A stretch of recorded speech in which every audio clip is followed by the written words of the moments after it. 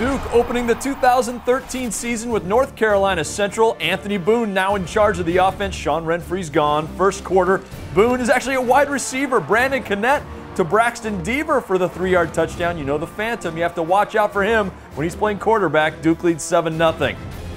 North Carolina Central punting. Jamison Crowder, you know, he's number 23 on our ACC top 25 players to watch list. And there he goes. 76 yards. His first career return for a touchdown, but he has led Duke in all-purpose yards the last 2 years. 14-0 Blue Devils.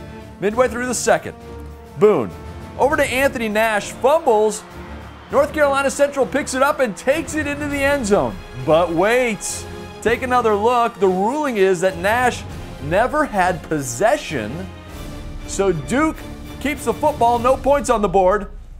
And 2 plays later, Boone recovers from the rough snap and goes deep to Ryan Smith. 39-yard completion. Boone, a great start to the year. 16 of 20, 176 yards, keeps the drive alive. He would eventually score on a 1-yard run to make it 28-0.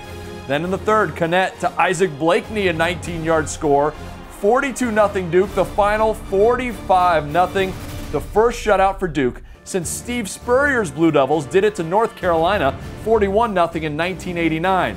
It's the first shutout in an opener for Duke since 1960 against South Carolina, and the first time they've won back-to-back openers since 1987 and 1988.